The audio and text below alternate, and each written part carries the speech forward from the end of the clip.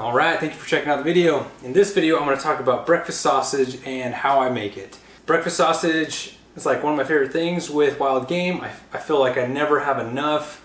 I always wish I would have had the butcher make more, or I wish I would have made more. So in this round of got a cow elk in Wyoming last week.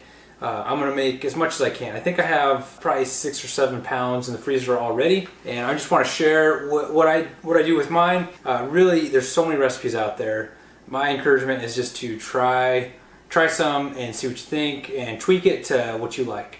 I did a small batch to start before I made a ton. You don't want to get a ton of meat where you make a ton of sausage and the flavor's not right, you don't like it, it's too salty or whatever. Try it on a small batch and then expand from there. On this, I'm going to use some simple ingredients. We got sugar, cayenne pepper, regular pepper. This is called Dash Original Seasoning Blend. Salt and some sage. Sage is expensive. This little bottle is $7.99.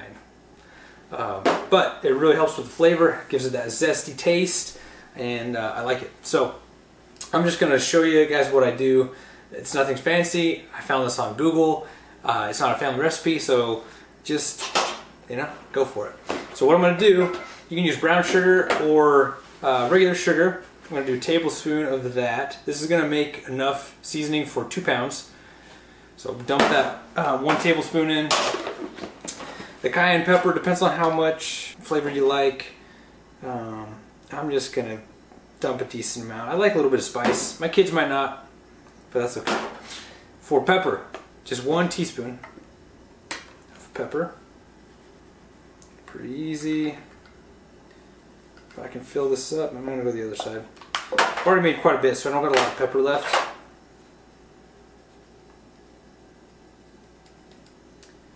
One teaspoon of that. I'm only doing 1 teaspoon of this seasoning. It has a ton of random stuff in there. Tastes good. Just gives it a little something else. 1 teaspoon. 2 teaspoons of salt. Ooh, 1. 2. Man, I'm going to sneeze because the pepper's so strong. And sage. 2 teaspoons of that. Doesn't have to be perfect. 1, 2, and that's it. Pretty simple.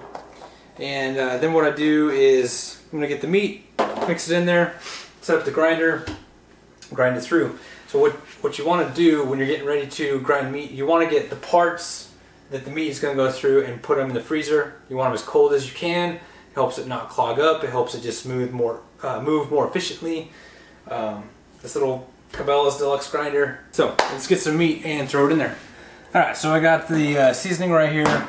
I got the pork and the burger stuff that I'm going to mix up. It doesn't have to be perfectly 2 pounds. Just mix it up. And basically just want to get everything seasoned up. Mix this up first.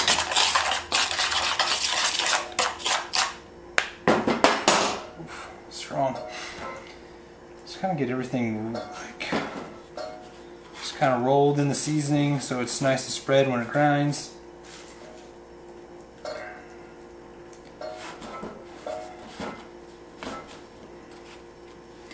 Put them over here inside the top of the grinder. I kind of do like 50-50 for mix between the meat, basically the cow, and the sausage. Some people might do maybe 25% pork versus the rest. Just depends on what you want to do. Still got a lot of seasoning. Still got a ways to go. Alright, I'm going to start this up. While I put it together, I didn't have it plugged in. I want to be extra safe. I also had the meat in the freezer for a little bit longer. For a little bit before I got it all put in here. The colder the meat is, the better it's going to grind. And we're going to turn it on and let it grind.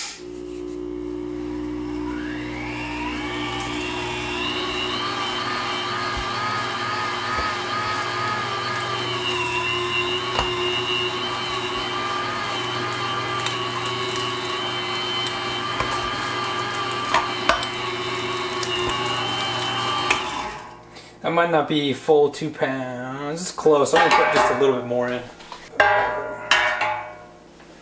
Doesn't have to be exact.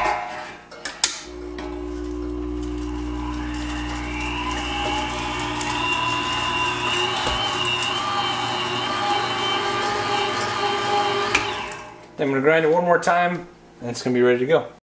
All right, it's all ground up and ready to be packaged up. We ground it through the grinder twice.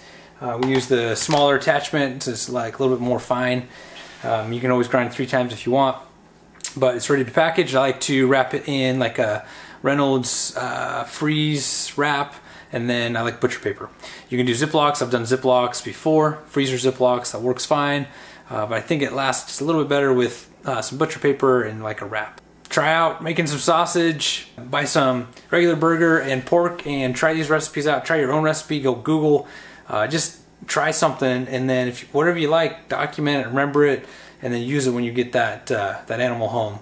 I'm pumped that I finally got a recipe that I like. I've tried it so many times and it's just like not strong enough, or not what I like. It doesn't compare to like what the butcher can do. So try it out, find something good. Again, this cow I just shot, we put in some massive time, put in a lot of miles, and very grateful to bring home an elk. I'll be heading out to Arizona this weekend for deer with my dad. Hopefully we can get some more wild game in the house. So we're looking forward to that, but follow along the adventures if you like these kind of videos.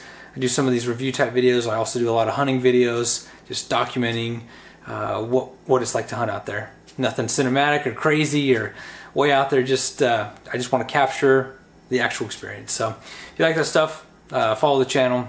Thanks for watching. Have a good day.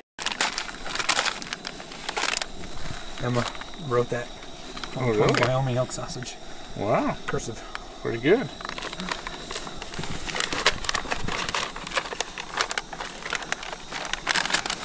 Smells good.